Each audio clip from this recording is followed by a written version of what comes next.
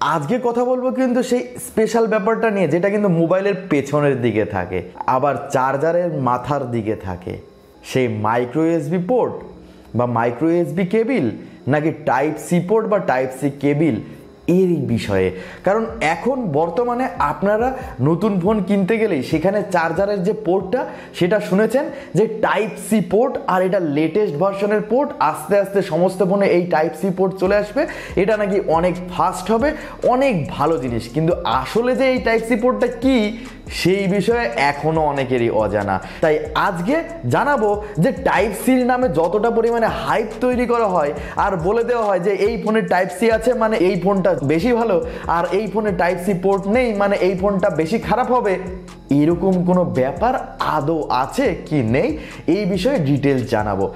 সেই কারণে অবশ্যই ভিডিওটা শেষ পর্যন্ত দেখুন। আর আপনি যদি এই চ্যানেলের প্রথম হয়ে থাকেন অবশ্যই চ্যানেলটা সাবস্ক্রাইব করে রাখবেন ওই লাল বটনটা চেপে দিয়ে, কারণ এরকম দামি দামি ইনফরমেশন শুধুমাত্র আপনাদের জন্য খুঁজে খুঁজে নিয়ে আসি। তবে টাইপ সি পোর্ট বা মাইক্রো ইউএসবি পোর্ট কোনটা ভালো কোনটা খারাপ এটা পরিষ্কারভাবে জানার আগে কিছু জিনিস আমাদের পরিষ্কারভাবে জানতে হবে। তার প্রথম হচ্ছে এগুলোকে বলা হয় ইউএসবি কেবিল।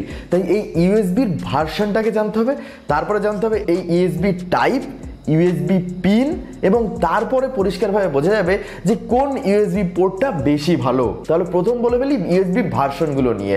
ইউএসবি ভার্সন হচ্ছে USB 1 version, USB 2 version, USB 3 version, যেটা একদম লেটেস্ট এসছে। এই ইউএসবি 1 ভার্সনটা ছিল 1994, যেগুলো ছিল হচ্ছে ওই কম্পিউটারের কেবিল কানেক্টরের জন্য।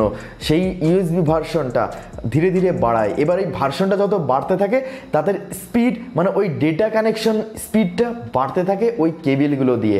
ইউএসবির বর্তমানে যে ইউএসবি ভার্সনটা সব থেকে লেটেস্ট ইউএসবি 3.2 বা ইউএসবি 3 ভার্সনের ওপরের ভার্সনগুলো, এগুলো 2013 সালে এসছে ইউএসবি 3 ভার্সনটা, যেখানে সব থেকে লোয়েস্ট স্পিড দেবে 5 জিবিপিএস এবং সব থেকে হাইয়েস্ট স্পিড কিন্তু 20 জিবিপিএস এর আশেপাশে পাওয়া যাবে। এবং ইউএসবি 2 ভার্সন যেটা, সেটাতেও 480 এমবিপিএস থেকে 1 জিবিপিএস পর্যন্ত স্পিড পাওয়া যেতে পারে ওই ইউএসবি 2 ভার্সন দিয়ে। তাহলে এগুলো গেল ইউএসবি ভার্সনগুলো। এবার ইউএসবি টাইপটা বলে রাখি। এই যে আমরা কথা বলছি যে মাইক্রো ইউএসবি পোর্ট বা টাইপ সি পোর্ট, এগুলো হচ্ছে USB type. Micro USB port USB type B ছিল, এবার নতুন যে পোর্টটা এসছে সেটা হচ্ছে ইউএসবি টাইপ সি পোর্ট। এবং চার্জারের কেবিলের যে মোটা মাথার দিক হয়ে থাকে, এই মোটা মাথার দিকটাকে বলা হচ্ছে টাইপ এ পোর্ট। টাইপ সি পোর্ট হচ্ছে লেটেস্ট ভার্সনের পোর্ট। এর অনেক সুবিধাও আছে অনেক অসুবিধাও আছে, তবে সুবিধা অসুবিধাগুলো পরে বলছি। অবশ্যই আরেকটা জিনিস জানতে হবে, সেটা হচ্ছে এর কতগুলো পিন থাকে সেই ব্যাপারে। মাইক্রো ইউএসবি এটাতে থাকে 5টা পিন, এবং টাইপ সি যে কেবিল সেখানে থাকে 24টা পিন। এবার পিনের কি কাজ সেটা ভালো করে বুঝতে গেলে আপনাকে যেটা বুঝতে হবে সেটা হচ্ছে এই যে ইউএসবি ভার্সন যেটা বলেছিলাম, ইউএসবি ভার্সন 2 বলেছিলাম, সেই ইউএসবি ভার্সন 2 কাজ করে কিন্তু 4টে পিনের ওপর, কিন্তু ইউএসবি ভার্সন যে 3 সেটা কাজ করে 9টা পিনের ওপর।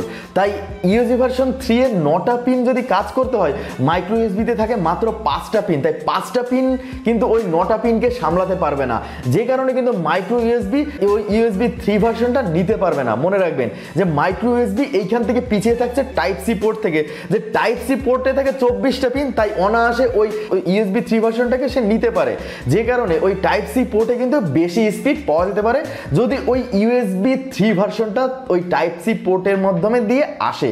তাহলে কিন্তু আদারওয়াইজ কিন্তু ইউএসবি 3 ভার্সনটা না থাকলে টাইপ সি পোর্টেও যে কাজ হবে ওই মাইক্রো ইউএসবি পোর্টেও সেই কাজ হবে। কারণ ইউএসবি যদি 2 ভার্সনটা থাকে তাহলে ওই ইউএসবি 2 ভার্সন দিয়ে 480 এমবিপিএস পর্যন্ত স্পিড পাওয়া যেতে পারে, যেটা ওই মাইক্রো ইউএসবি পোর্ট দিয়ে আসতে পারে। তাই টাইপ সি পোর্ট বা মাইক্রো ইউএসবি পোর্ট যেটাতে ওই ইউএসবি 2 ভার্সনটা থাকবে সেই দুটোতে কিন্তু সেম কাজ করবে। তাই ইউএসবি 3 ভার্সনটা আছে কি নেই সেটা আগে জানতে হবে। মনে রাখবেন এখনো লোয়ার বাজেট সেগমেন্টে যে সমস্ত ফোন, সেই সমস্ত ফোনে কিন্তু ভার্সনটা ইউএসবি 2 ভার্সন, ইউএসবি 3 ভার্সন নেই। তাই এই সমস্ত ক্ষেত্রে মানে আন্ডার 20,000 রুপিজে বলা যায় বা 20,000 টাকার নিচে এখনো পর্যন্ত ওই ইউএসবি 2 ভার্সন দিয়ে কাজ চালাচ্ছে। তাই এইসব ক্ষেত্রে কিন্তু মাইক্রো ইউএসবি বা টাইপ সি পোর্টের স্পিডের পার্থক্য খুব একটা বেশি হবে না। এইসব ফোনে টাইপ সি পোর্ট থাকাতে কিছু সুবিধা পাওয়া যেতে পারে, যেমন হচ্ছে ওই টাইপ সি পোর্ট কিন্তু অনেকগুলো পোর্ট হিসেবে কাজ করা যেতে পারে। ধরুন আপনি একটা বাজার থেকে হেডফোন কিনে নিয়ে আসলেন যার মাথাটা 3.5mm জ্যাক নয়, যার মাথাটায় রয়েছে টাইপ সি ইউএসবি। এবার ওই টাইপ সি দিয়ে কিন্তু আপনি অনায়াসে গান শুনতে পারেন ওই হেডফোন দিয়ে। শুধু হেডফোন নয়, ওখান দিয়ে প্রিন্টার বা স্ক্যানার বা আরও অনেক ধরনের জিনিস কিন্তু ওই টাইপ সি পোর্ট দিয়ে দেওয়া যেতে পারে। এমনকি এখন টাইপ সি পোর্টের পেন ড্রাইভও চলে এসছে, যেটা দিয়ে অনায়াসে ডাটা পাস করা যেতে পারে। এমনকি এখন ল্যাপটপেও কিন্তু একটা করে টাইপ সি পোর্ট দিয়ে দিচ্ছে, কারণ একটা টাইপ সি পোর্ট দিয়েই অনেকগুলো পোর্টকে সরিয়ে দেওয়া যেতে পারে। যেমন ধরুন টাইপ এ পোর্টকে সরিয়ে দেওয়া যেতে পারে, বা ধরুন আপনি প্রিন্টারের জন্য আলাদা অপশন রাখলেন না, ভিজিএ কেবিলের জন্য আলাদা অপশন দিতে হচ্ছে না, মানে একটা জাস্ট টাইপ সি পোর্ট দিয়েই অনেকগুলো কাজ হয়ে যেতে পারে। এটা কিন্তু একটা বড় ফ্যাসিলিটি আছে। তবে ডাটার স্পিড যেটা হবে সেটা কিন্তু যদি ইউএসবি ভার্সনটা 3 না হয়, ইউএসবি ভার্সন 2 হয়, তাহলে স্পিড কিন্তু ওই মাইক্রো ইউএসবিতেও যা দিচ্ছিল এই নতুন টাইপ সিতেও তাই দেবে। তবে আর একটা জিনিসের পার্থক্য যেটা হতে পারে সেটা হচ্ছে এই টাইপ সি পোর্ট দিয়ে 100 ওয়াট পর্যন্ত ফাস্ট চার্জিং ফ্যাসিলিটি দেওয়া যেতে পারে, যেখানে মাইক্রো ইউএসবি সাপোর্ট করতে পারে, যেখানে 30 ওয়াট থেকে 50 ওয়াট পর্যন্ত ম্যাক্সিমাম। তার বেশি ওয়াটের চার্জিং ফ্যাসিলিটি কিন্তু ওই মাইক্রো ইউএসবি দিয়ে ট্রান্সফার করা যাবে না। আরও একটা ফ্যাসিলিটি হচ্ছে যে মাইক্রো ইউএসবিতে আপনাকে মনে রাখতে হয় যে আপনি কোন দিকটা ঢোকাচ্ছেন। যেখানে মাইক্রো ইউএসবি পোর্ট রয়েছে সেখানে যদি উল্টো করে ঢোকাতে যান তাহলে কিন্তু মাইক্রো ইউএসবি পোর্টটা লাগবে না, কিন্তু টাইপ সি পোর্টটা যেদিক দিয়ে ঢোকান না কেন সেটা লেগে যাবে অনায়াসে। তাই টাইপ সি পোর্ট এদিক দিয়ে কিন্তু একটা ফ্যাসিলিটি আপনাকে দিচ্ছে যে আপনি ঘুমিয়ে ঘুমিয়েও কিন্তু টাইপ সি পোর্টটা ঢুকিয়ে দিতে পারেন, যেটা কিন্তু মাইক্রো ইউএসবি পোর্টটাকে আপনাকে দেখে নিতে হবে কোন দিকে সোজা কোন দিক উল্টো, তারপরে কিন্তু মাইক্রো ইউএসবি কাজ করবে।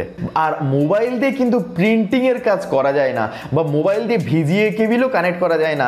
তাই টাইপ সি পোর্ট এইসব নর্মাল মোবাইলে এখনো পর্যন্ত সেরকম পরিমাণে ইম্প্যাক্ট কিন্তু ফেলতে পারছে না। যদিও আস্তে আস্তে টেকনোলজি উন্নত হবে, দেখা যাবে কিছুদিন পর মোবাইলের মধ্যেই এমন একটা সফটওয়্যার ইনস্টল করা রয়েছে যে মোবাইল দিয়ে ডাইরেক্ট প্রিন্টারের সঙ্গে কানেক্ট করা যাচ্ছে, বা মোবাইল ডাইরেক্ট কম্পিউটারের সঙ্গে কানেক্ট করা যাচ্ছে, যে মোবাইলে কাজ যেটা করছি সেটা কম্পিউটারের ডেস্কটপেই কাজ করা যেতে পারে, মানে এটা সিপিইউ হিসেবে কাজ করছে। মানে ভবিষ্যতে যদি হয় তাহলে এটার আউটপুট বা এটার ডিসপ্লে ওই মনিটর হিসেবে ব্যবহার করা যেতে পারে ওই টাইপ সি পোর্ট দিয়ে। এটা হতে পারে, এমনটা নয় যে এটাতে চার্জিং স্পিড বেশি হবে, এটাতে চার্জিং স্পিড কম হবে। এটা ডিপেন্ড করছে কত ওয়াটের ফাস্ট চার্জার আপনার কাছে রয়েছে সেটার উপর। ধরুন আপনার কাছে দুটো চার্জার রয়েছে, একটা নর্মাল চার্জার এবং টাইপ সি পোর্ট, এবং আরেকটা কাছে 20 ওয়াটের fast charger micro USB port, তাহলে অনায়াসেই ওই 20 ওয়াটের fast charger micro USB port দিয়ে বেশি তাড়াতাড়ি চার্জ হবে। তবে অ্যাপেলের যে ফোনগুলো সেখানে কিন্তু একটা নতুন ধরনের পোর্ট রয়েছে, সেটা হচ্ছে লাইটেনিং পোর্ট। তবে এই লাইটেনিং পোর্টের ব্যাপারে আজকে কিছু বলবো না, যদি আপনারা ইন্টারেস্টেড থাকেন অবশ্যই কমেন্ট বক্সে জানান, তাহলে এই লাইটেনিং পোর্ট নিয়ে কোনো একটা আলাদা ভিডিও করা যাবে। দেখা হচ্ছে পরের ভিডিওতে আরো নতুন কিছু নিয়ে।